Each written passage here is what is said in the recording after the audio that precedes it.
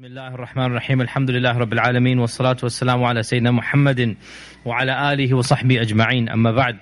So we're now resuming our seerah after a break of around, how much? 3.5 months now? Just about 3.5 months. So inshallah we're resuming. And we have to recap, and we're actually going to basically go a little bit back, because I feel that we were rushed through when we did the Battle of Hunayn and Taif, and I didn't really talk about some of the main points of benefit. And if you remember, we had talked about at least 6 lessons about the conquest of Mecca, and this occurred in which month and which year? Everybody should know without looking at any notes. This is general knowledge. Which month and which year did the conquest of Mecca take place? Ramadan of 8th year of the Hijrah. Ramadan of the 8th year of the Hijrah. We mentioned that of the most important products, or the most important repercussions of the conquest, is that the entirety of the Quraysh, by and large, eventually converted to Mecca. Some of them immediately, others it took a while, such as Abu Sufyan, such as Suhail ibn Amr, Ikrim ibn Abi Jahl. But eventually, basically all of the elite of the Quraysh eventually accepted Islam. And after the conquest of Mecca, the Prophet ﷺ also destroyed the neighboring idols that were in the neighboring cities around Mecca. And he then heard of an offensive by the largest tribe after the Quraysh, and the most prestigious tribe after the Quraysh, that is the tribe of Thaqif in Taif. The tribe of Thaqif in Taif decided to attack the Muslims when they were in Mecca, and the Prophet heard that Thaqif had allied with their cousins of Hawazin. Thaqif are the people living in the city of Taif. Hawazin are their cousins biologically, basically going back a few generations, around the neighboring of Taif. So Thaqif and Hawazin are the 2 tribes that are rivaling Quraysh in Mecca. And they decided that they're going to launch an offensive against the Muslims, over 20,000 people, and the Prophet ﷺ decided to then engage with them in war. And so the Ansar and the Muhajirun, along with the excuse me, along with the new converts from Mecca, they engaged in the battle of, what is the battle called? The Battle of Hunayn. They engaged in the Battle of Hunayn, and the Quran mentions how many battles by name? Quiz. 2 battles by name. 2 battles by name, and then Allah Azza wa Jal mentions the Confederates Ahzab, and we call it the Battle of Ahzab, but it's not called the Battle of Ahzab in the Quran. Allah says that لَقَدْ نَصْرَكُمْ اللَّهُ بِبَدْرٍ, Allah helped you at Badr. And then Allah says وَيَوْمَ حُنَيْنٍ, on the day of Hunayn. So Allah mentions 2 battles in the Quran, Badr and Hunayn. And we learned when we talked about the Battle of Hunayn that initially the Muslims, especially the new converts, they fled and they ran away. And the Prophet and the senior Sahaba remained until eventually the counteroffensive was launched, and the Battle of Hunayn was a resounding success. The Battle of Hunayn was a resounding success, and the tribe of Hawazin, what happened with them? What happened with the tribe of Hawazin? Remind me. The men fled. The men fled, and they left the women and the property and the belongings. And so the entire tribe of Hawazin, and also large segments of Thaqif, because if you remember what happened from the tribe of Taif, Thaqif, what happened was that the younger overzealous commander said what? Leave the castle and fort and bring all the women and children with them. Right? And the elder said that's foolish, but the younger said no, we're going to go ahead and bring our women and children, our properties, everything, put them on the battlefield. This was a very, very foolish move for them. It turned out to be obviously Allah's qadr and an advantage for the Muslims, and the entire property was then confiscated by the Muslims as ghanima, and this was the largest ghanima in the history of the seerah. Nothing was larger than the ghanima of Hunayn, because the tribe of Hawazin and Thaqif, their properties, their women, their children, their the camels, everything, they was then conquered by the Muslims. Now, I want to now go back and derive some benefits from the Battle of Hunayn and the siege of Taif. We also mentioned the Prophet ﷺ camped outside the city of Taif, and it was not success at that point in time, and the Prophet ﷺ eventually then returned to Medina, and he said Allah will guide them to Islam. He said Allah will bring them sooner or later, and we'll talk about when they converted. That will be in the 9th year of the Hijrah, so in 2-3 weeks we'll get to the conversion of the people of Taif. Now, what are some of the main benefits from the battle of Hunayn? First and foremost, neglecting the primary cause of victory. What is the primary cause of victory? Trust in Allah subhanahu wa ta'ala. That's the primary cause of victory. As Allah says that in yansurkumullahu fala ghaliba lakum. If Allah helps you, nobody can conquer you. What does Allah say that the Quran put their trust in on the day of Hunayn? Their numbers. وَيَوْمَ حُنَيْنٍ إِذْ أَعْجَبَتْكُمْ كَثْرَتُكُمْ. On that day they had a confidence and therefore a tawakkul in other than Allah. They put their trust in other than Allah. And what was this trust that they put in other than Allah? They put it in the number, in the quantity that they had. And this shows us a very important point of aqeedah, of theology, of tawheed. Our tawakkul has to be in musabbibul asbab and not in the sabab. Let me repeat that. Our tawakkul must be in musabbibul asbab, that's Allah. That means the one who causes the cause. And not in the sabab, or the cause itself. If our tawakkul is put into the cause, rather than the one who causes the cause, then this is a type of shirk. It's called minor shirk generally, and there are many examples that are given. So if you have an alarm system in your house, and you turn it on and you feel khalas, the alarm system will protect me. This is not shirk akbar that will make you a mushrik. You're not worshipping the alarm system, right? I hope nobody in the world will worship the alarm system, right? But we say this is hidden shirk or minor shirk. That your tawakkul becomes in the alarm. Does that mean you don't turn the alarm on? Obviously not. You turn the alarm on. But then what's your tawakkul in? Allah subhanahu wa ta'ala. It's like when you're sick and going to the doctor, your tawakkul is in Allah, but then you realize Allah has given this doctor the tools, the mechanism, the knowledge that I don't have. I have to go to the doctor, but it is Allah who will bring the shifa, and not the doctor or the medicine that will itself, in and of itself, cause the shifa. So if you put your tawakkul in the sabab, this is not going to get you to the end result.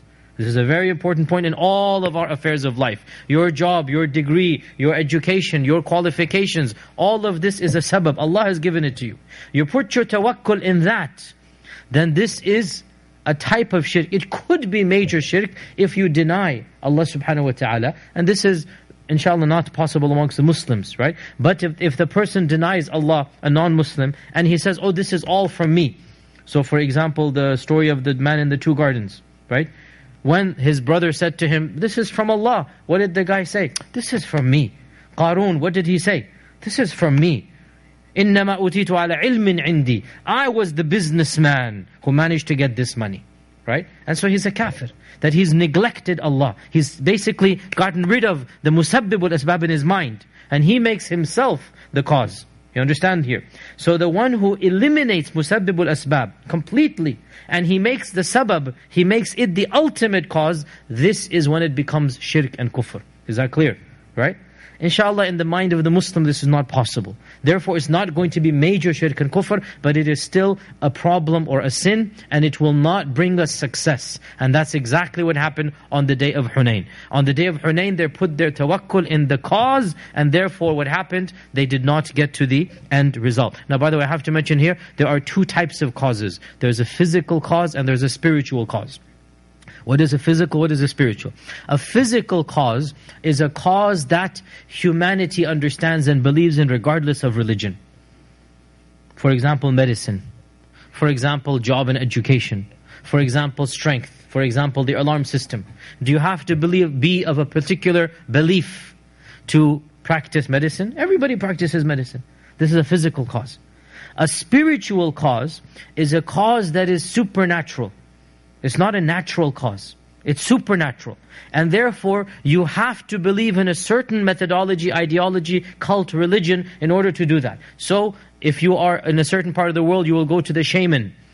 Right? The North American Indians had their shamans. Right? Or if you are a Hindu, you will go to the Pandit. And he will read something over you. This is supernatural cause. This isn't medicine. Right? This is a spiritual cause. You understand this point here, right? We as Muslims have our spiritual causes. For example, what?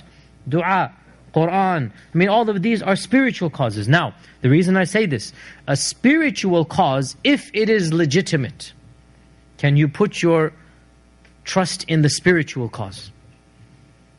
Can your heart be attached, ta'alluq, to the spiritual cause? We said your heart should not be attached to a natural cause. Is that clear? Everybody is that clear? This is aqeedah, it's not even seerah now. This is theology. Your heart should not have tawakkul, ta'alluq with a physical cause. You go to the doctor, you realize, I have to go to the doctor. But your heart is attached up there. Okay, can your heart be attached to a spiritual cause? That's my question. So why is it allowed? Because the spiritual cause by definition is what? It's connected with Allah subhanahu wa ta'ala. Okay? So to have your heart ta'alluq with the spiritual cause is tawheed. To have your heart with ta'alluq with tawakkul to a physical cause, it goes against tawheed. Is that clear here? Right? So we learned this from the incident of Hunayn, that we don't put our trust in physical causes. Now, of course, physical causes are necessary. In that, Allah created them to be causes. Right? With the famous hadith of tie the camel and then put your trust in Allah. This is the basis. This is the basis. اعقلها وتوكل. We do the physical causes. We go to the doctor. We put the alarm system on. We do a degree education. We find our job. But then the heart is attached with Allah. اعقلها وتوكل. Memorize the simple hadith of the Prophet ﷺ and you'll understand. So we put our tawakkul in Allah while we do the physical causes. Okay, that's one point we learn about from the battle of Hunayn. Another very important point of theology, of aqeedah, and I glossed over it, and I want to just mention this a little bit more in detail, and that is, we excuse people even for major shirk and kufr out of ignorance. If a person is genuinely ignorant, but they say they're a Muslim, they believe they're a Muslim, and then they fall into blatant shirk and kufr, and they don't even know it's shirk and kufr, it is possible Allah will forgive them because they're jahil, they're ignorant. This is a very important theological point. And we learn this from the hadith of Abu Waqid al-Laythi, that when they were exiting from Mecca, on the way to Hunayn, they saw that good luck tree that used to be an idol. And they would hang their weapons on that idol tree. It was a tree that was an idol, right? There was a beautiful, majestic tree with branches hanging out, and they would hang their weapons on those branches. And they would think that with these now weapons, we will now win in the battle. So Abu Waqid al-Laythi, he's just converted yesterday. Conquest of Makkah took place. Today he's on his way to Hunayn. Doesn't know anything. Hasn't memorized Quran. Hasn't studied Aqeedah, fiqh, nothing. He goes and he says, Ya Rasulullah, can't you make for us this type of idol too? Can't you make for us Dhatu Anwat? We used to have one in the days of Jahiliyyah. Why don't you make another idol for us? Another, he didn't say idol, but he said a good luck charm. Dhatu Anwat. So this is major kufr. You're asking for another idol. And our Prophet ﷺ said it is major shirk. He said, I swear by Allah, you have asked me exactly what Bani Israel asked Musa when they were saved from drowning and Fir'aun, and they went onto the shore and they saw an idol being worshipped. They said, O Musa, ij'al lana ilahan kama lahum aliha. Make for us a God like they have a God. Right? So the Prophet said, Wallahi, you have said exactly this. And that's major shirk. But did he say, Oh Abu Waqid, repeat your shahada again, you just became a kafir, repent and accept Islam again? Did he say that? No. Why? Because he's a brand new Muslim. He doesn't know any better. So this is very important, because we are now living in a time when we hear such strange views amongst even Muslims that are born into Islam. But they're raised in this land or whatever land, and they don't know even the basics of the religion. And they come forth sometimes with blatant kufr. And there are so many examples. The most obvious example is the notion of anybody who is good will be going to heaven. Doesn't matter what you believe. Right? You can be agnostic, atheist, idol worshipper, you can be Ahli Kitab, anything. If you're a good person, all paths lead to Jannah. This is a common notion of our times. And to say this is kufr akbar. It goes against La ilaha illallah, because you are saying There are gods that can be worshipped besides Allah. You understand? It goes against the kalima. It goes against Muhammad Rasulullah, because you're saying somebody who denies Muhammad Rasulullah will go to Jannah. Right? It goes against both the kalimas. You have negated your kalima when you say all paths lead to Jannah. And yet, if you were to ask and do a survey, even, may Allah protect us in our own community of teenagers. Wallahi, even not just teenagers. Do a survey of many. And they will say, oh yes, if you're good. Now in Islam, you have to be good theologically and action-wise. إِنَّ الَّذِينَ آمَنُوا وَعَمِلُوا الصَّالِحَاتِ. Right? So, instead of saying, oh, these are all kafir. No. The person who says this is an ignorant Muslim. He doesn't know any better. And inshallah, he might be forgiven. He will be, the Muslim who says this, right? He will be forgiven because there is aslul iman in his heart. Meaning, what is aslul iman? He wants to submit to Allah and His Messenger. Is that clear? That is aslul iman. You want to submit to Allah and His Messenger. What is aslul kufr? You don't want to submit, like Iblis. Aba wastakbar. You don't want to submit. That is the aslul kufr. Aslul iman, you want to submit, but you don't know what you have to submit to. You don't know that you cannot have dhatu and wat. You don't know that only one path leads to Jannah. So, such a person who believes himself to be a Muslim, then commits a major mistake. Even a kufr, even shirk. And they're ignorant. That person will not be held accountable for their ignorance. Rather, they must be taught and must be educated. These days we have, again, so many issues. Gender orientation, for example. Many of our second generation are saying, what's the big deal if somebody has this orientation or that? It's okay. Let them do that. This is a very common thing now. And we say no. To say this is okay, it's like saying it's okay to drink alcohol. To say it's okay to drink alcohol is kufr. To drink alcohol is not kufr. But to say it's okay to drink alcohol is kufr. You see the difference, right? To legitimize haram is kufr. To commit haram is haram, it won't be kufr. And now we have a lot of these trends, especially in our second generation, to the elders and to those, we say calm down. Yes, it is kufr, but just like Abu Waqid al-Laythi, we have to deal with them in a gentle manner. They don't just make blanket, oh, this is, you're not a Muslim anymore. No, you have said something that is un-Islamic, but you will be corrected inshaAllah with wisdom and manners like our Prophet ﷺ did. Another point of benefit from the Battle of Hunayn is that even the best of people can be swayed by worldly desires, by power, by ambition, by desire for wealth. It is not in and of itself a sign of lack of iman to have desires of this world and to be swayed by those desires. But the true iman comes when you are reminded, are you kept in check? When somebody reminds you, when you are shown the truth, can you put yourself in check? And this is, we see it in the Prophet Yusuf alayhi salam, that the Qur'an explicitly says he desired her.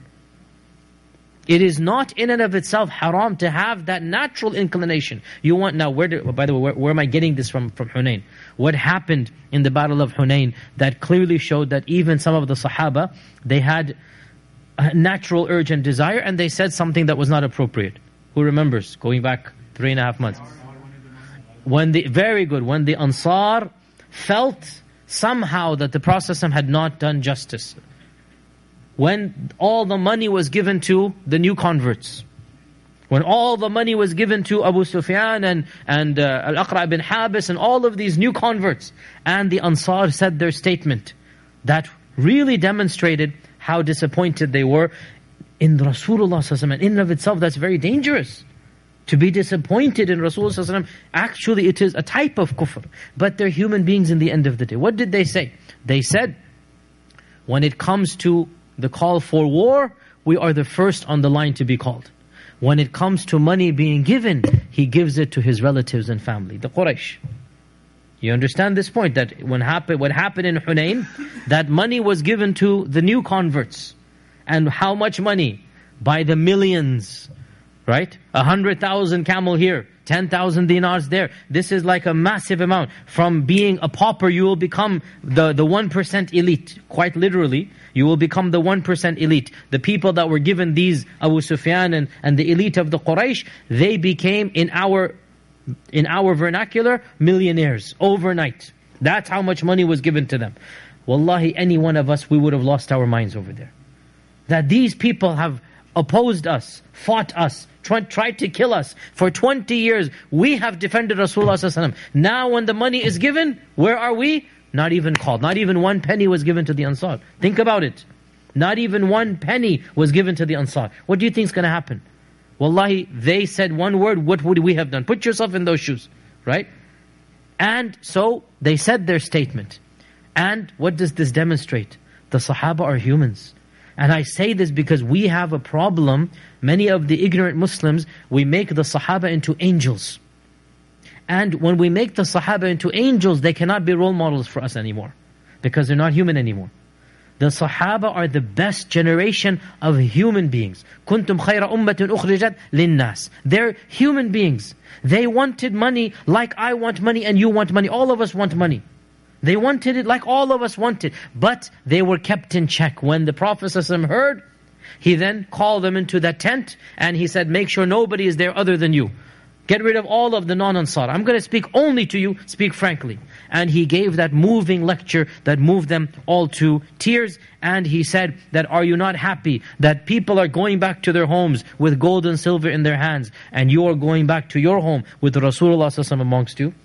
Are you not happy? Isn't that better than gold and silver? And he said, I am one of you. I'm not one of them. Because their claim was, he remembers his family. And he says, أَنَا امْرُؤٌ مِّنَ الْأَنصَارِ, I am an Ansari. And were it not for my birth and lineage, meaning I can't help, I was born there, right? I would have been of the Ansar. And if all of mankind went one direction and the Ansar went the other, I would go with the Ansar. What beautiful words. Wallahi, imagine, right? And the Ansar, that was what they needed to hear.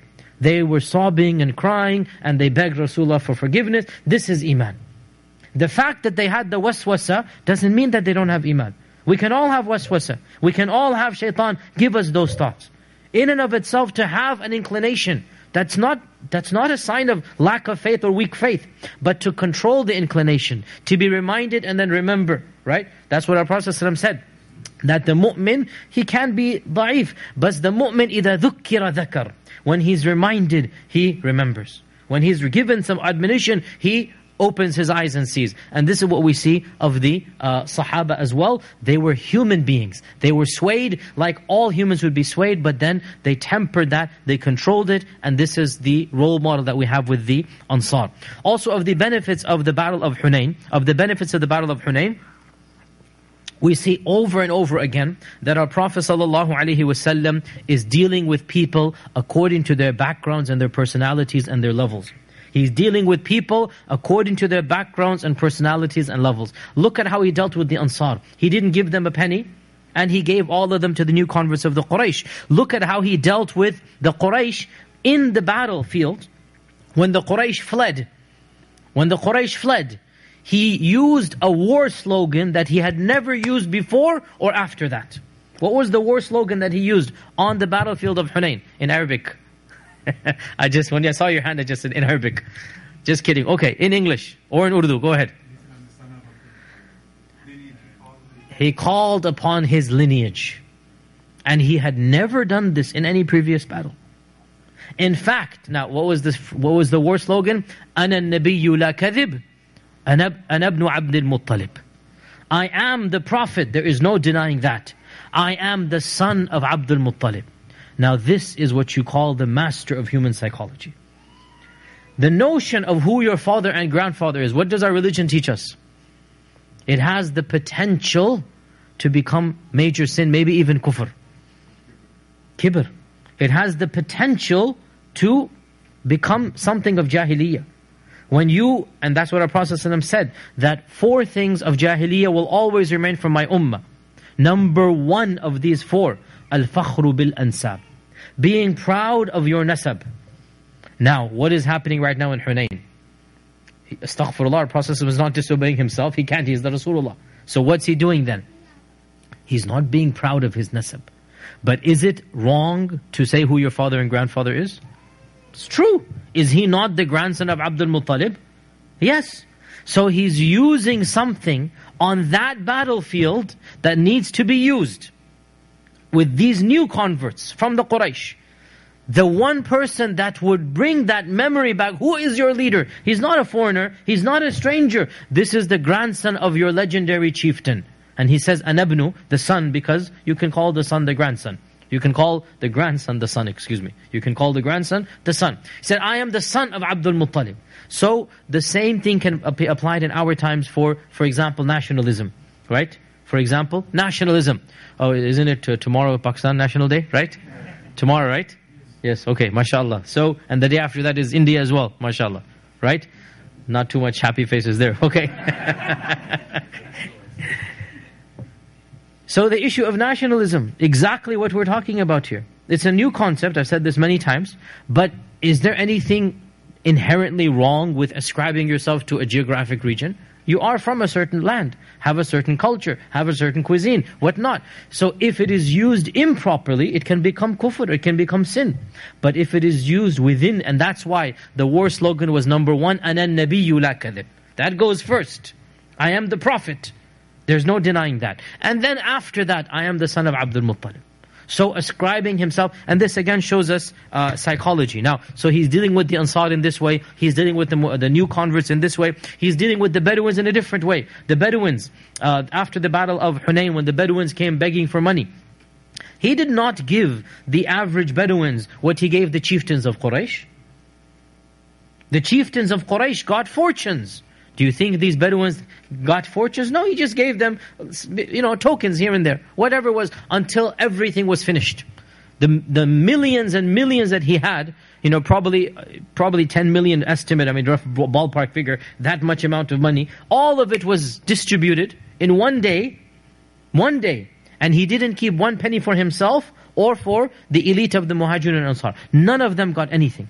All of it was given. Now the Bedouins that came, they got whatever was there until finally all of this 10 million was finished. And the Bedouins continued to come in. Free money. They're coming in. Until, as the hadith mentions, the Prophet was surrounded by a group of Bedouins.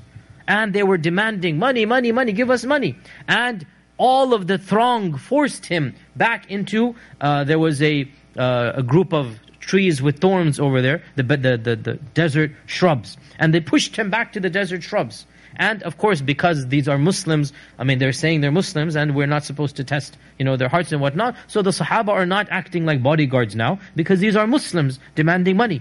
And they pushed our Prophet back into the shrubbery, so much so that his upper shawl was basically caught in that and fell down onto the floor. And the Prophet said, hand me my cloak back. Give me my rida, my upper garment back. For wallahi, if I had coins or gold as much as the thorns of all of these shrubs, I would have distributed to the last of you, and you would not have found me stingy or miserly. Now, he's obviously frustrated, sallallahu alaihi wasallam. He has every right to be. He has every right to be with this group, but they're not being treated the way that the elite of the Quraysh are being treated, right? So, our religion teaches us common sense. We treat people according to their backgrounds. And I say this because once again, many innocent Muslims have a naive notion that, we treat everybody the exact same way. No, you treat a dignitary, you treat a VIP in a manner that is conducive to that. And you treat the Bedouin who's treating the Prophet rudely, you treat him differently. Nothing wrong with that. There's a hadith, the first hadith of Sahih Muslim, in the Muqaddim and the introduction, that Aisha says, أَمَرَنَا رَسُولُ اللَّهِ صَلَّى اللَّهُ عَلَيْهِ وسلم أَن نُنَزِّلَ النَّاسَ مَنَازِلَهُم. Our Prophet commanded us to treat with people according to their own level. So look at how he's dealing with different people in a different way. Also, of the benefits of the Battle of Hunayn is the issue of making dua for versus against people. For versus against people. And again, I want to clear up a number of misconceptions because as you know from my talks, inshallah, from the seerah, I'm not an apologist. I don't sugarcoat, I don't paint a picture that inshallah, the point is I want to be faithful to our tradition, because I always believe honesty is the best policy. You tell the truth as it is. And then if somebody does not like it, that's not our business to change it. And if we have a false understanding of the seerah, this is going to cause us harm in the long run. If we have an image of the Sahaba, or even of the Prophet that's not true, then we discover something in the books, in our tradition, this will lead to a crisis of faith. It is better we just be open about it and teach the people the reality. So, another common misconception. You are never ever allowed to be harsh with anybody, and you're never allowed to make dua against somebody. This is completely wrong. When the Sahaba finished the siege of Taif and they gave up and they wanted to leave, they begged the Prophet to make dua against Thaqif. Is that not true? Right? They begged the Prophet, Ya Rasulullah, make dua against Thaqif. Why? Because Thaqif were so stubborn. Because they have been here for 2 weeks now, according to some reports, and Muslims have died, and the Thaqif were the ones who set the trap up, with the help of Hawazin, and the Muslims are on an all-time high after the conquest of Mecca. All these big highs, Thaqif brings it all down. So they said, Ya Rasulullah, make dua against the Thaqif. Now, let me ask you, what year are we in right now? 8th year. Do you think the Sahaba are asking something new? They've never heard the process of make dua against somebody. They know this is possible. They know that sometimes you make dua against a person. And they have seen this in previous incidents. Can anybody give me an example from the seerah that the Prophet made dua against somebody? When the Asr prayer was delayed, he made dua against the Ahzab. What else? Against the group that put the carcass on him by name. And every one of them was killed in Badr. Which tribes?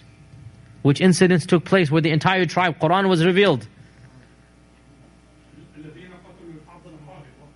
Qarra and Ma'una and Raji'a, all of these incidents, Qatalu Sahaba, all of this, the Quran was revealed. And for 1 month the Prophet made dua against groups of people. And I say this because, subhanAllah, sometimes when we hear a da'i, a scholar, a sheikh, make dua against one of the taghiyas, one of the fir'auns of our time, right? Somebody will come and say, don't you know, akhi, it's against Islam to make dua against somebody. SubhanAllah, the Quran is full of this. Did not Musa make dua against Fir'aun? Did not Nuh make dua against his own people? Now one can say, but the opposite is also mentioned, that Ibrahim and Isa made dua for their peoples that were misguided, right? Ibrahim and Isa. And if you look at the history of, the personalities of the Anbiya, Ibrahim and Isa were the tender-hearted ones. Nuh and Musa were the more stricter ones, like Abu Bakr and Umar, right? Like Abu Bakr and Umar type of personalities, which shows us, yes, both are there. No doubt, the general rule, you make dua for. But sometimes it is healthy and necessary to make dua against. And therefore in our times there are many tyrants. The tyrant of Syria, the modern Pharaoh. Is it not Islamic to make dua against him? Wallahi, it is. Now if somebody were to say, oh Allah, guide this person to Islam. Is that wrong? No, that's not wrong. It's okay.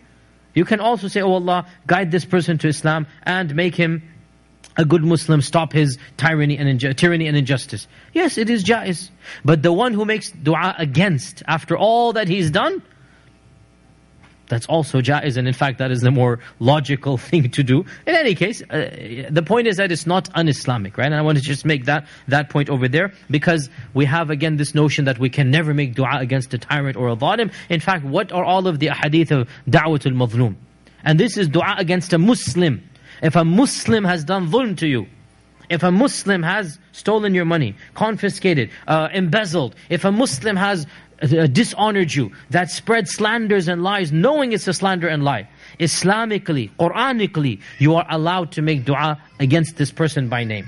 By name, you can make dua against. And our Prophet ﷺ said that da'watul mazlumi yustajabu lah. The dua of the one who has done wrong, that laysa bayna wa bayna Allahi hijab. There is no hijab, there is no barrier between that person and Allah, his dua and Allah subhanahu wa ta'ala, which means what?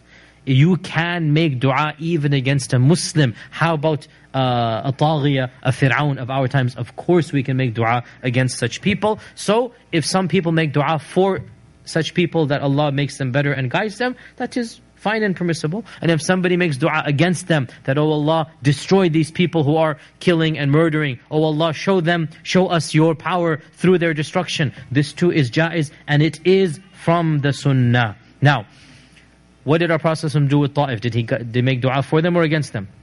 For them. So it shows that yes, the general rule, yes, you should be merciful. And especially when the people of Taif have already done what they've done and He forgave them in the past, why should He not forgive them again? So that's another benefit from the incident of Hunayn.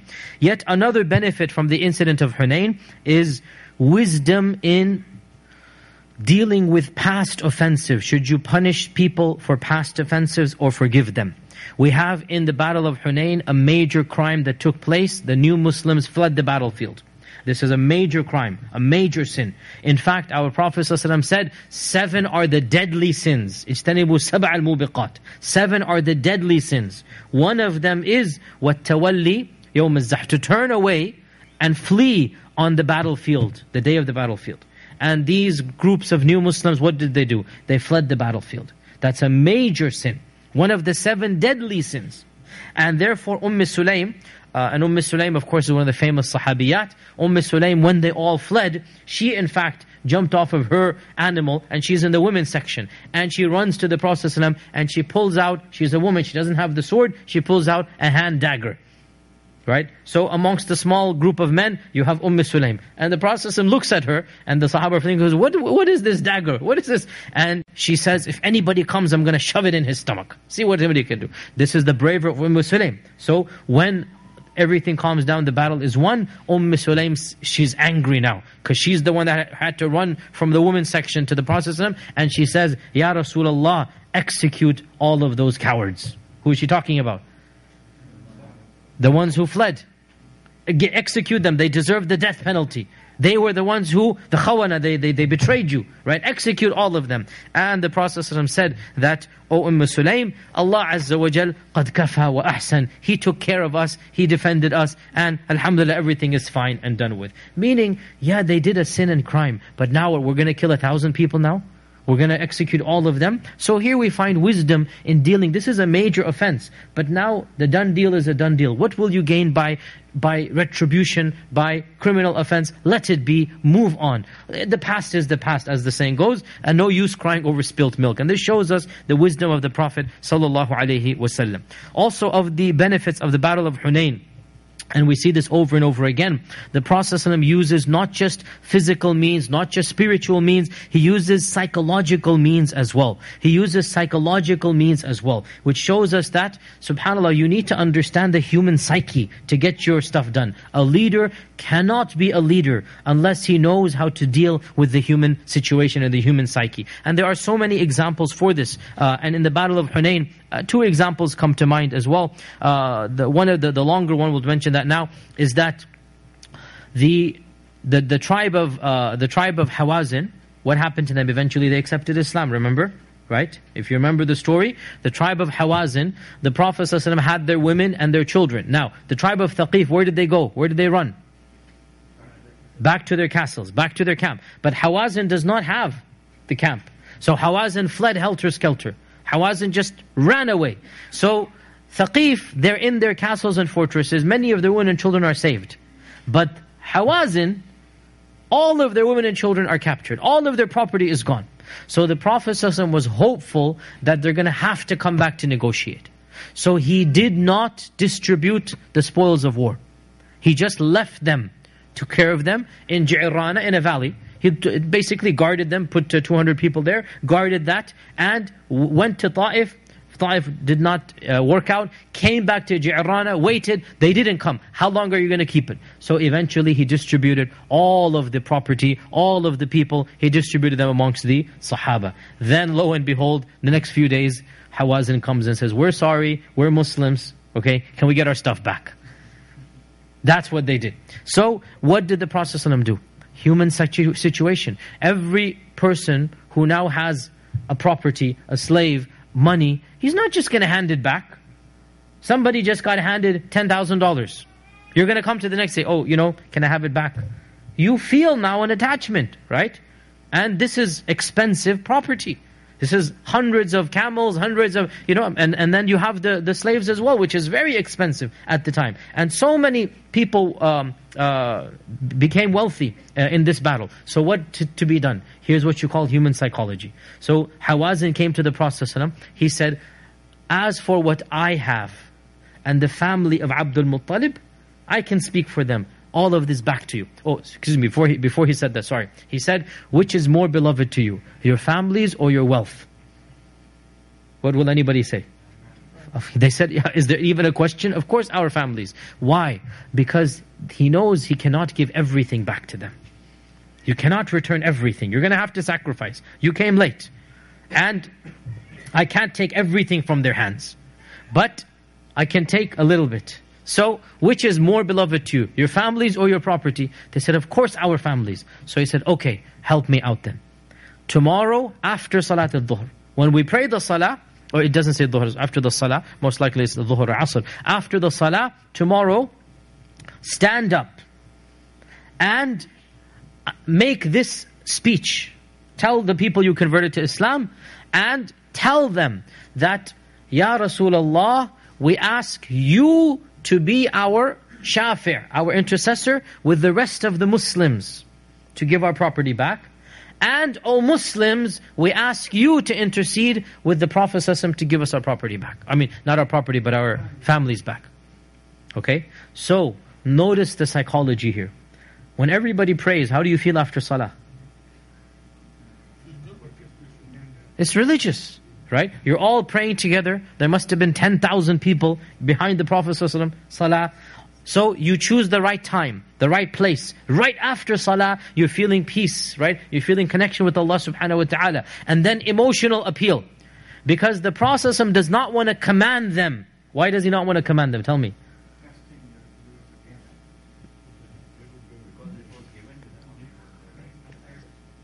It's not fair, it's their right.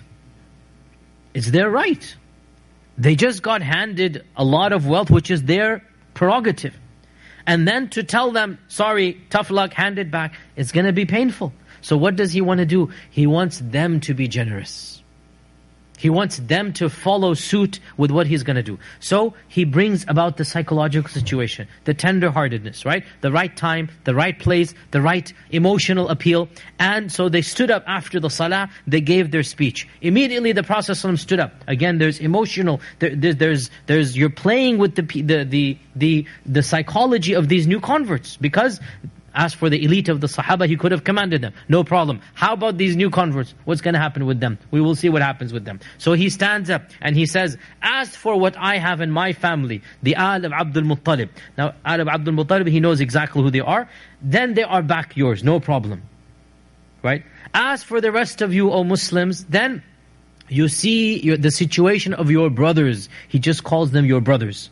You see ikhwanukum, their situation. They're asking for their own wives and children back, right? So whoever can give it from the goodness of his heart, let him do so. Alhamdulillah, Allah will reward him. And whoever is not able to do so, then we will try our best to free them with the next amount of money that comes. Right now khalas, it's all gone. He's given everything. He doesn't have anything to give now. So he says the next batch of ghanima or fay that will come, then you will be the first recipients by purchase, by hire. Basically to free the slaves. So immediately the muhajirun said, Ya Rasulullah, Saul, fi sabilillah. After the muhajirun, who's going to stand up? The Ansar, all of them stood up and said, Fi sabilillah. So the elite of the Sahaba, the righteous of the Sahaba, they all gave it up. But then the new converts, many of them, they said, no, only with money.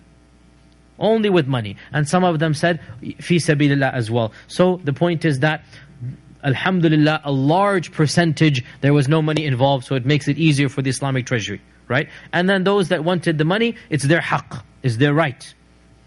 And this shows us that even the ruler cannot just confiscate property. This was their legitimate right. They fought a battle. They earned that right of wealth. And now they're given their share. Now they can't just give it. They cannot just be forced to give it up. So the Prophet ﷺ then said, whoever wants to be basically with the money back, the next time we get any money, you will be the first recipients. And therefore, eventually all of the family members of the Hawazin were reunited. And subhanAllah, isn't this amazing as well, that these were the same people that set the trap. These were the same people that attempted to kill the Muslims just a few weeks ago. These were mortal enemies. Now they come as Muslims, and there is no doubt that the main motivation for them to accept Islam is what? Defeat and family. Right? There's no denying this. But the Prophet ﷺ does not, khalas, you're our Muslim brothers now, end of story. Because, and we say this over and over again, Islam is true. So however you accept it, eventually it will come into your heart. Islam is the truth. And these people now, their iman might be weak. Their iman might not even be existent. Like Allah says in the Hujurat. Surah Al-Hujurat, وَلَمَّا يَدْخُلِ الْإِيمَانُ فِي قُلُوبِكُمْ. Iman has not even entered your heart yet. It's not even entered your heart yet. But it will enter your hearts. Because after all, where are their descendants now? All the righteous Muslims of the world. Right? That's what happens. Iman comes in to the heart. And therefore, what this new group of Sahaba were treated with the type of generosity that we expect from our Prophet, and that of course helps them accept Islam as well. And another story, I did not mention this last time because we did not have time, that when they accepted Islam, our Prophet said, "Where is your leader?" Malik ibn Auf al-Ansari. Now Malik ibn Auf al-Ansari was the same one who insisted to bring the women and children against the advice of the elders. Remember, that was Malik ibn Auf al-Ansari. Where is Malik ibn Auf al-Ansari? That was the main leader who instigated the attack, who led the attack, who had the tactic of the bypass, the overpass. That was all from Malik ibn Auf al-Ansari. So he said, where is Malik ibn Auf? They said he managed to get into Taif. So he is now in Taif. So the Prophet ﷺ said, go tell him that if he comes to me as a Muslim, I shall return his family and property, plus give him 100 camels. Blatant price. Come, get your women back, get your children back, get 100 camels. And so when Malik heard this, it's a no-brainer. He's lost everything. He's lost his tribe. He's lost his family. He's lost his wealth. Now he's being told if he comes back to the Prophet ﷺ as a Muslim, then khalas, not only will he get everything back, he'll become a multimillionaire. It's a no-brainer. What else are you going to do? There's no life to live without your family, without your children, without your property, what else? Without your tribe. He's the chieftain. Without your tribe, what are you going to do? So he has no choice. He comes to the Prophet ﷺ, he accepts Islam, and the Prophet ﷺ reinstates him as the tribal leader, subhanAllah. The very person who instigated the whole, and this isn't the first time this has happened. Who can remind me of another time this has happened? Where the whole tribe fights, and then they embrace Islam, and then the leader goes back to the same leader. Banu Haritha. Right? The Banu Haritha, the wife of the Prophet ﷺ. The Maymuna. Her father-in-law was the chieftain. And the same thing, they're all prisoners of war. And then instantaneously, they're all freed, they become Muslim, they get their property back, they go back basically to the same land, the same people, everything. And this isn't the first time. And wallahi, what an amazing stories we have of our seerah. What other civilization can say this? What other civilization can say this? That the same person who fought against the Muslims, now he goes back with his tribe, with his family, with his property, and everything is status quo except that idolatry is gone and they're Muslims. And in fact, Malik ibn Auf al-Ansari, he then versified some lines of poetry, basically saying that the Prophet ﷺ truly is a prophet because he didn't have to do this. Yet he fulfilled his promise and he gifted and he was generous. So this is what money does to people, right? This is the reality. When you see the Prophet ﷺ giving millions of dollars, the equivalent, millions, and not taking one thing in his own pocket, what does that demonstrate? That's what Aqra' ibn Habis, the other chieftain, said. When he went back to his people, what did he say? He said, Wallahi, this man is a Nabi, for no king would do what he has done. No king would give all of his money. I have just come from a man, he doesn't care about faqr. He doesn't care about faqr. What man doesn't care about faqr? I care about faqr, you care about faqr. Right? Everybody's worried about poverty. I have just come from a man, it's no concern of him how much money he has, doesn't have. This is only a Rasul. It's only be somebody of that level. So when you're so generous and you're so good to the people, you are going to bring their hearts to Islam, and that's exactly what happened with the tribe of Hawazin. And this was the general rule of the Prophet is to try to find another benefit here. You can add another benefit. Try to find local leaders rather than put leaders from other. Look at what he did with Malik. The same leader of the tribe becomes the leader of Hawazin. Why? Because it is human nature. You will respect somebody from within your own ranks as a leader. You're not going to respect somebody from outside. It's human nature that somebody of your own ranks, you can take him as a leader. He knows you, you know his lineage. If you have another ethnicity, another person come in, it's difficult to accept as a leader. Also, who better to rule than somebody who's already ruled? Malik ibn Auf knows how to rule his own people. He knows the people in charge. He knows the elites he will need. So he's handed back basically his power, and he's told to now become the chieftain of the same tribe that he was the chieftain of in the days of Jahiliyyah. Another point that we talk about in the Battle of Hunayn, and I've been delaying this point for a very, very long time, and some questions have even come up in the last, how long? 3 years I've been teaching Seerah, alhamdulillah, here. So we've kind of delayed this. I just want to give a brief talk about this now, and maybe someday we can give a longer lecture about this. But the issue of the prisoners of war brings up the very, very controversial issue of slavery in early Islam and in Islamic law. And this is a very hot topic that obviously critics of Islam and even Muslims that don't know the Sharia that well, they always bring questions. One of the questions I always get asked about from our young men and women is, what does our religion say about this? How do we read these books of the Seerah, of the Quran even, which mentions Malakat Aymanukum, the right-hand possessions? What do we say about all of these things? Now, this is a very long topic in and of itself, and it is a very controversial topic. And the first thing is, I don't like using the term slavery, because the English term slavery comes with a connotation in Western history that the Arabic term and Islamic terms never had. The very term slavery is historically loaded. And when we use the term, instantaneously we get images of Hollywood movies and whatnot of American slavery, which was honestly, historically speaking, one of the worst manifestations of this institution in human history. Even the ancient Romans treated their slaves better than what we saw in this land 200 years ago. And this is a historic fact which everybody acknowledges, that the way slavery existed, especially in this country, was really the worst manifestation of that institution in human history. So when we use the term slavery, automatically that type of image and scenario comes up, whereas that never existed ever in the history of Islam. Even in the history of many other cultures, that version did not exist. So I don't even like using the English term. Rather, we can use ubudiyya or riq or something of this nature, which is the Arabic connotation. Now, we need to look at the issue of riq from two angles. Firstly, within the context of their times, and what did Islam do? And then secondly, within the context of our socio-political, ethical laws and the banning of the institution of slavery in the modern world. So firstly, within the context of their times. Within the context of their times, we need to understand that slavery or riq or ubudiyya was a universal practice. No culture or society had banned it ever in that period. In the Middle Ages, in the Roman societies, Greek societies, Chinese societies, Indian societies, it was rampant around the whole globe. And Islam was the only and the first to institute laws for ubudiyya. There were no laws for ubudiyya, for riq, before the coming of Islam.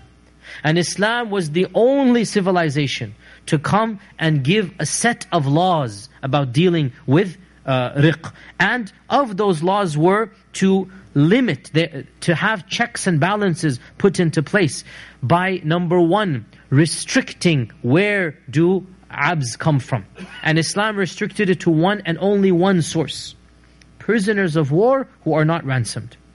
Every civilization in the world allowed abs to be basically captured in other lands who were free, and then capture them as a free man and then sell them, as what happened over here.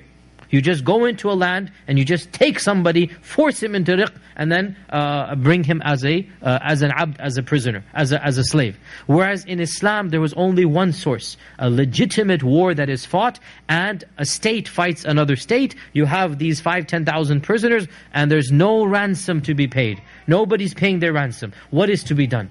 You cannot just set them free. They're going to come back to you, right? What is to be done? You take them as abd, in the institution of riq. So that's the only source of getting riq in Islam. The second law that was done is to legislate proper treatment, which again was unheard of in any other civilization and culture.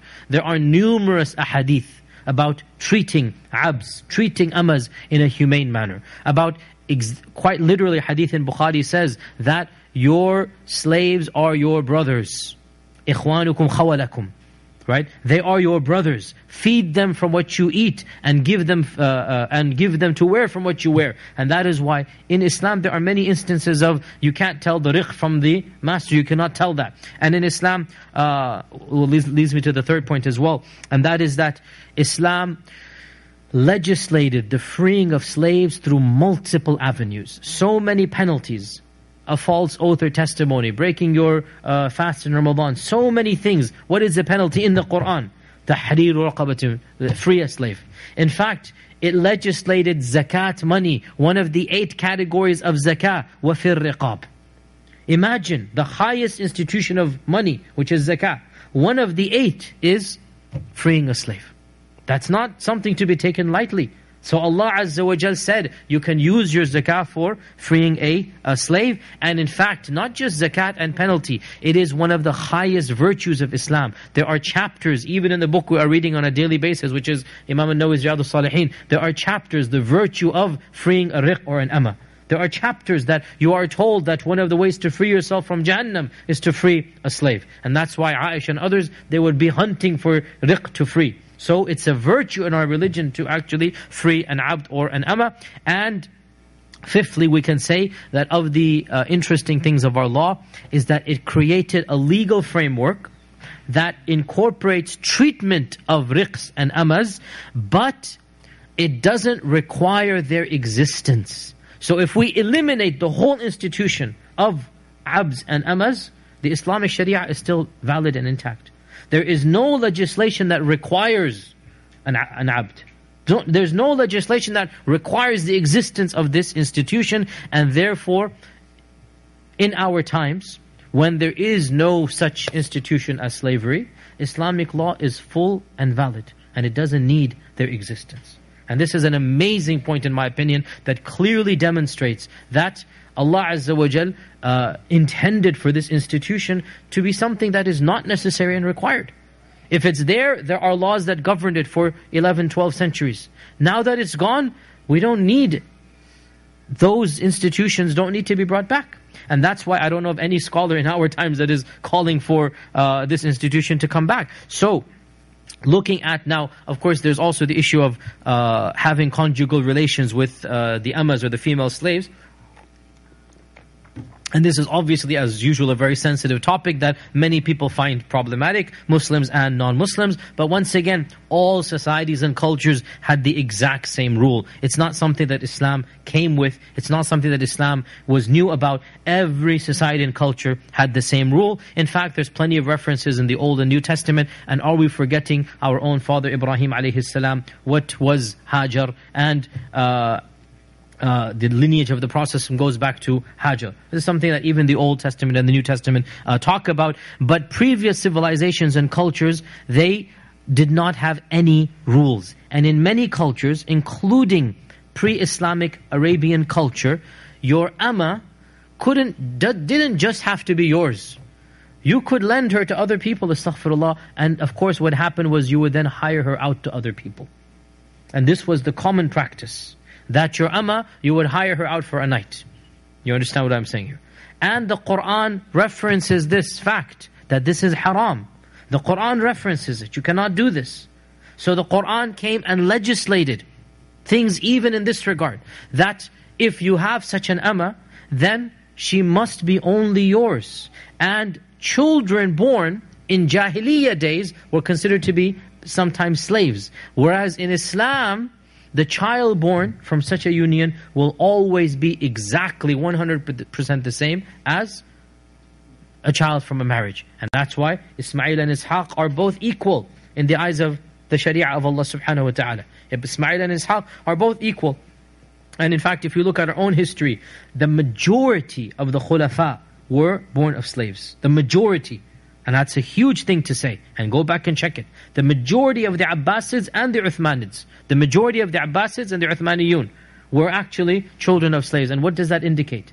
That their lineage that from the mother's side was not something that brought a stigma to them. It was something that brought no stigma to them. And also, if a child was born of such a union, immediately the amma was upgraded. A free upgrade is given to her. She is no longer an amma. She is called Ummul Walad.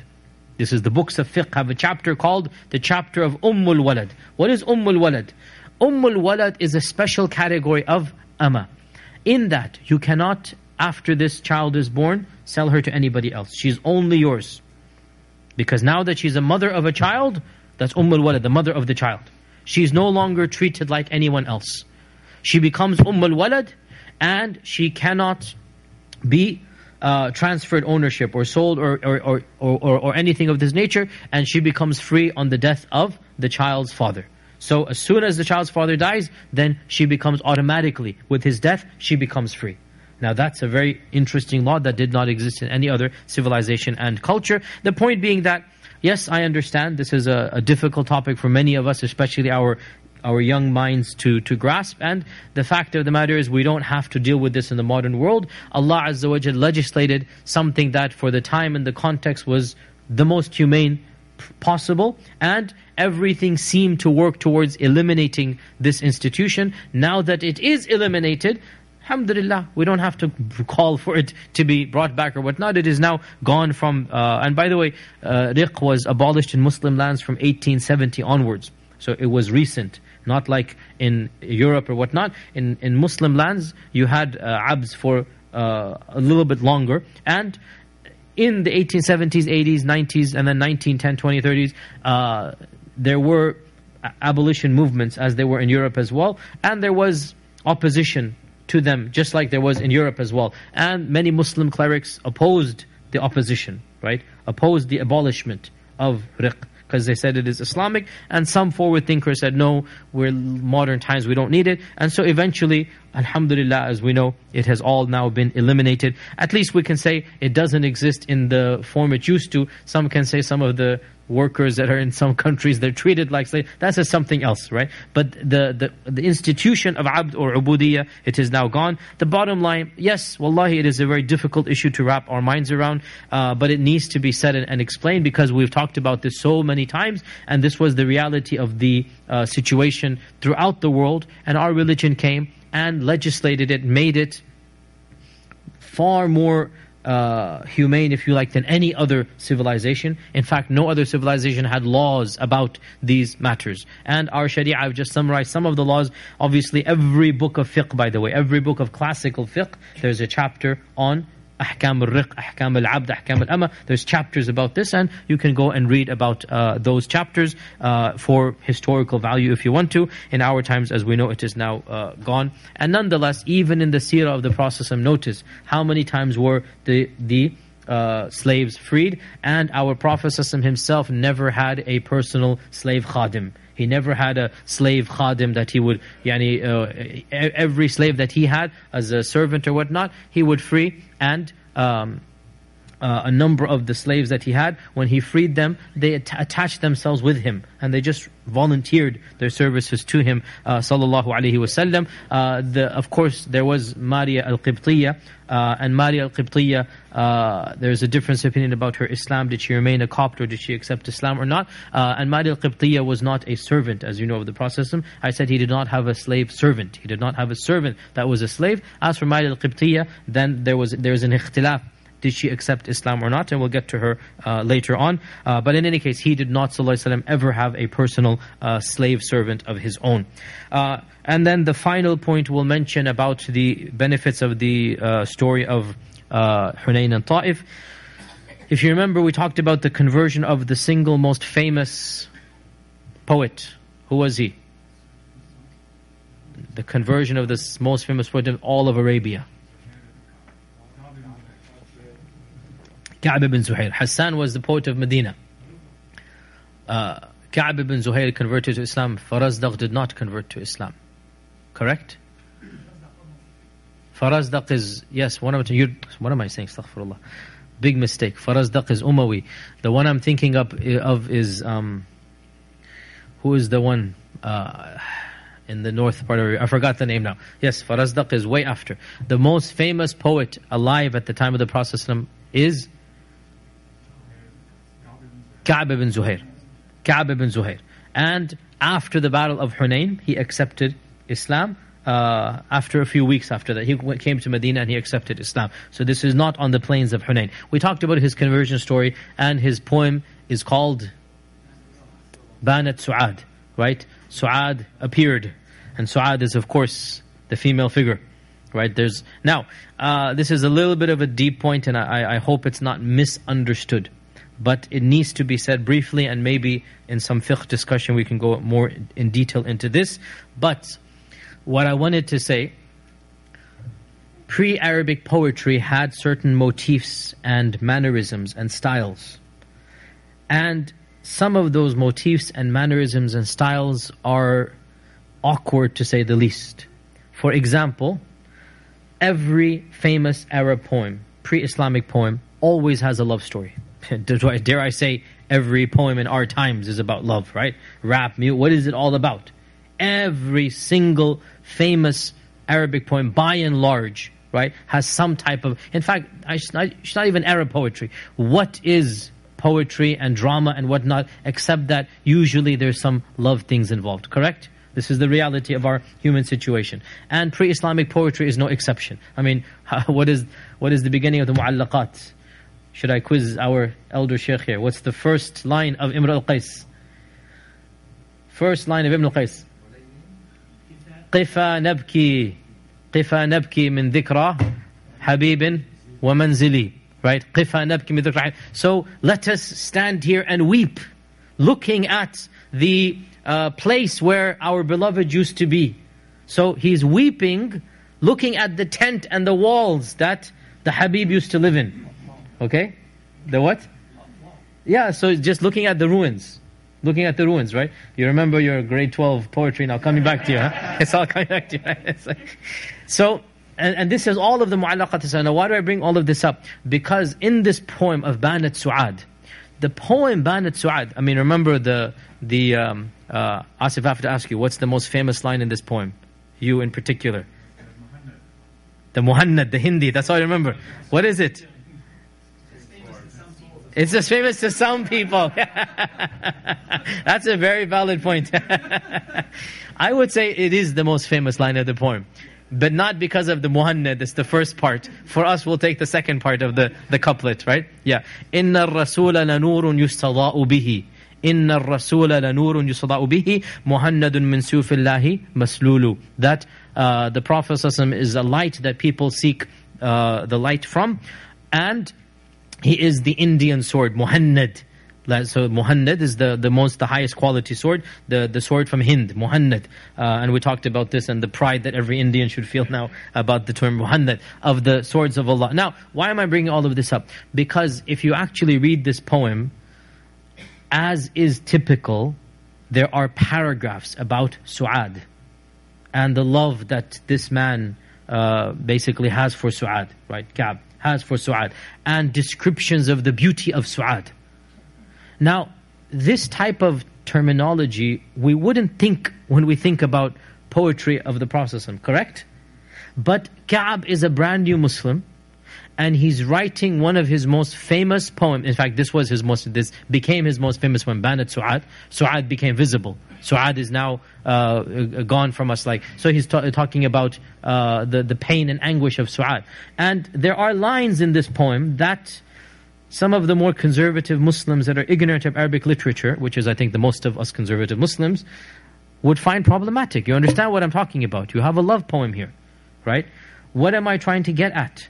SubhanAllah, there are styles and techniques and wasilas that are used. Sometimes there are things present in those wasilas that you don't necessarily like. Our Prophet did not correct him. Don't have this, delete that. He didn't correct, just let it be. It's not the time and place to do this, right? And this is a bit controversial because other poetry he did correct. Other poetry, our Prophet did correct. When the poetry was incorrect, was kufr sometimes, right? Or too much of an exaggeration. So the poem in Sahih Bukhari that some young girls came to the Prophet on the day of Eid and they began playing the duff and singing and the banging the duff. And one of the lines of the poetry was وَفِينَا نَبِيٌّ يَعْلَمُ مَا فِي الْغَدِ. We have a prophet who knows what's going to happen tomorrow. Now that's going too far. That is a theological deviation. Our Prophet ﷺ said to these young girls, get rid of this line, and the rest of it is fine. This hadith is in Bukhari, by the way, right? وَفِينَا نَبِيٌّ يَعْلَمُ مَا فِي الْغَدِ. We have a prophet who knows what's going to happen tomorrow. Now, what am I saying here? It's problematic because I'm not going into detail what is and what is not allowed, and that really requires some fiqh discussion. All I'm saying is, sometimes, in some places, you can't have 100% sanitized version. And we have to especially keep this in mind in the modern world that we live in. When things are being done, people are doing da'wah in ways, maybe I wouldn't do it. Maybe I wouldn't even approve of it. But they have their ways of doing da'wah. And there's going to be some issues that have problems in them. And again, this is not an open light for all types of da'wah. It's case-by-case basis, and there's going to be a difference of opinion. All I'm trying to say is bring highlight to is, if you read this poetry, I can guarantee you, almost any conservative Muslim who has never studied classical Arabic poetry, as for those who have studied, they understand this is genre. They understand this is how classic Arabic poetry always has a woman, beautiful lady, descriptions, love. This is the way poetry works, right? But for most of us who have never studied that type of stuff, if you were to actually read this poem, then you realize our Prophet was being recited to him. We would just balk, oh my God, how is this even halal? Even though the poem is very famous because it eventually leads to the Prophet ﷺ and praising him. So you always begin with the love of poetry, you work your way to the subject matter. That's what Ka'b did as well. And we conclude now, what were the results of Hunayn and Taif, and then inshallah we're done for today. The results of Hunayn and Taif were, number one, a clear victory in the Hijaz, the entire region of the Hijaz of our Prophet ﷺ, even though Taif was still not Muslim. It was a small island of shirk in the ocean of Tawheed. The entire Hijaz region had now converted to Islam. Idolatry had been eliminated publicly. There's no idolatry publicly anymore. Yes, Taif is still pagan within their castle. It's only a matter of a few months they will also embrace Islam. And therefore, the battle of Hunayn was the very last battle between Islam and shirk. That's it. It's gone. After the battle of Hunayn, never did the Prophet ﷺ and the Sahaba fight against the Mushrikun of Arabia. It's gone now. The next battles are now Rome, Persia, others. The conquest will begin. Egypt. As for shirk in the Arabian Peninsula, Hunayn was the final domino. Khalas. Conquest of Mecca, and then Hunayn, and that's it. Arab idolatry ceased to exist within less than a year. And this is one of the biggest miracles of the seerah itself. Arabia was a land of idolatry. And within 22 years, idolatry, there are no more Arab idolaters. They're gone, khalas, completely gone. This was a miracle that no human could bring about. Our Lord brought about complete wiping of shirk in Jaziratul Arab, and of course the final benefit is the tribe of Quraysh in totality having embraced Islam. There are references, by the way, you should know as a footnote, perhaps 1 or 2 or 3 of the Quraysh fled to Rome or other places, and they died obscure deaths, and that's it, end of story. But all of the elites that remained had to convert to Islam, and that is exactly what happened. وَرَأَيْتَ النَّاسَ يَدْخُلُونَ فِي دِينِ اللَّهِ أَفْوَاجًا. And with that, Central Arabia had been conquered. The only major province of Arabia that was left was the northern province. As for south, they are not idolaters. They are the people of Yemen, and eventually will be conquered in a peaceful way as well, not much bloodshed. The major battle left will be with the people of north, and Allah will that they will not actually fight. That's the battle of Tabuk will happen there, that there's not actually going to be bloodshed taking place, and the people will feel the power of Islam and realize they cannot fight it. That will be the battle of Tabuk, and inshallah we'll begin talking about the battle of Tabuk inshallah ta'ala from our next Wednesday's Halaqa.